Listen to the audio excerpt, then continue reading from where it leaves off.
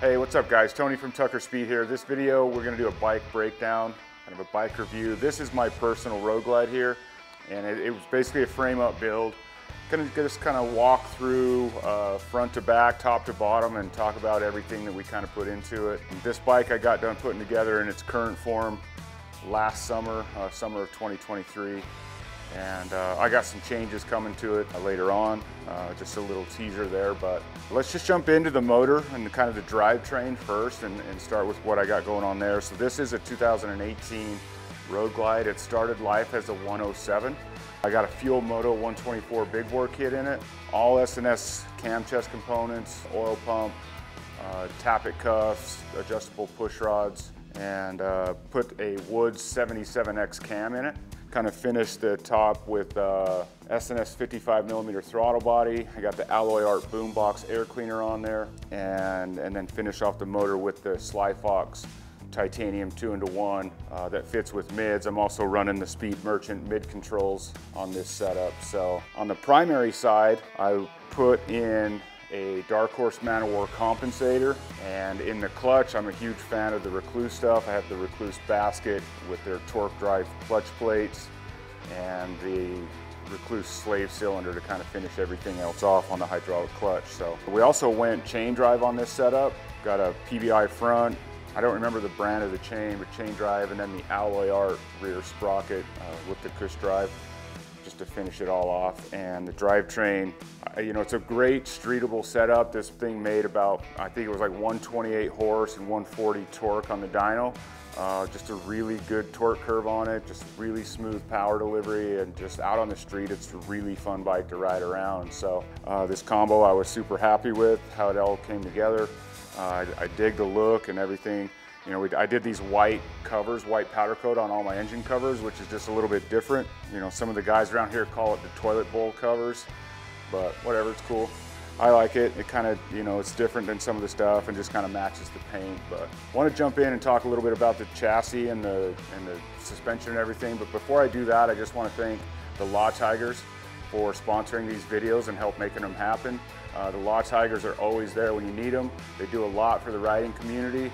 And if you're ever in the need, and I hope you're not, Law Tigers should be the first call after a motorcycle accident, and they'll get you taken care of. So huge thanks to Law Tigers. Let's talk about bodywork. Bodywork a little bit. I got the Sly Fox carbon front fender, also running the Screaming Speed and Fab side covers. And as far as the rest of the bodywork, tank, fairing, saddlebags, they're all OEM. And everything just painted to match. My good friend John from Raw Tin Garage painted this for me a couple of years ago. Kind of is a play off of my BRL race bike. This is kind of the white version of the BRL bike. It's the BRL is the black version of this paint scheme, so kind of plays well together, and they look kind of cool sitting side by side. All right, so as far as suspension goes, up front I have the Alloy Art fork lowers in the raw aluminum.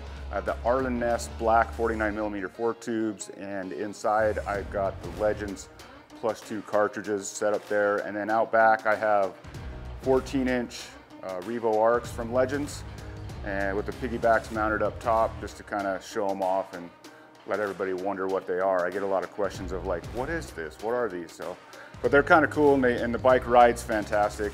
I've ridden this bike both solo and two-up, and the bike handles amazingly both ways. Whether I'm just kind of cruising through the canyon with my wife, or if we're kind of really getting after it, going up over the canyon or whatever.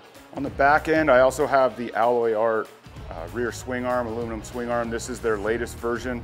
It's got a couple of different not fork, but shock mounting locations. It's got the hooks for like a sport bike stand, a little bit different angle on it. It's clearance to run even taller shocks if you're trying to build a race bike.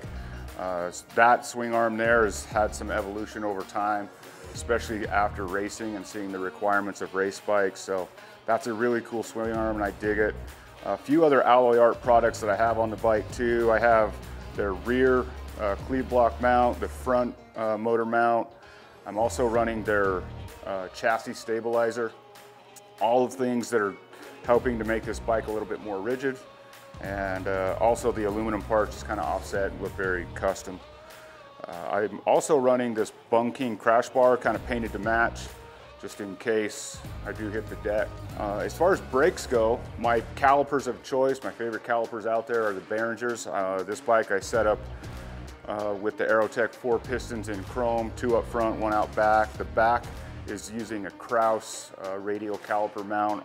Obviously the fronts, when I order the fork lowers, I order them with the radial caliper mounts to go along with them to mount those, and then finish the brakes with Galfer wave rotors, front and rear.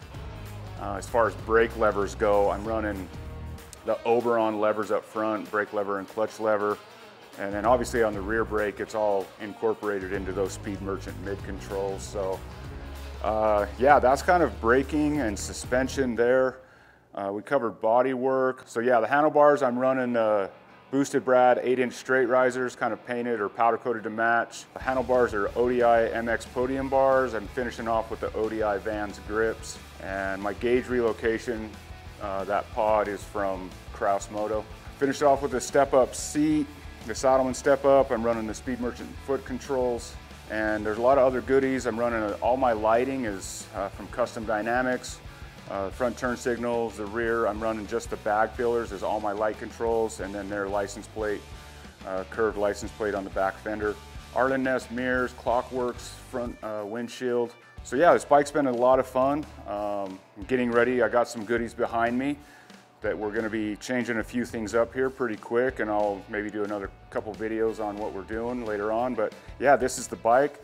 I'm going to fire it up, let you guys hear it. If you guys have any questions on the build, just drop a comment below. Love to hear what you have to say, what you think. Thanks for watching.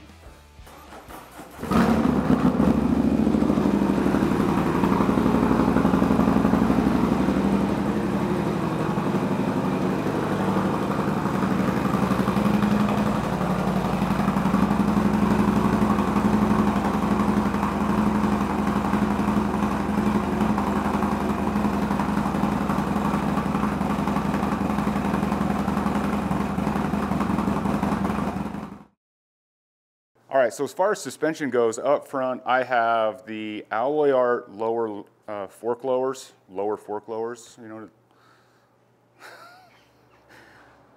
They're on the low part of the fork.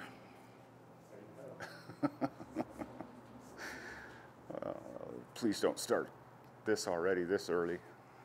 All right, so as far as suspension goes, up front, I have the Arlet, now I'm gonna start fucking struggling. Lower forks. I don't know. I know what I need to say, but what I say is something different.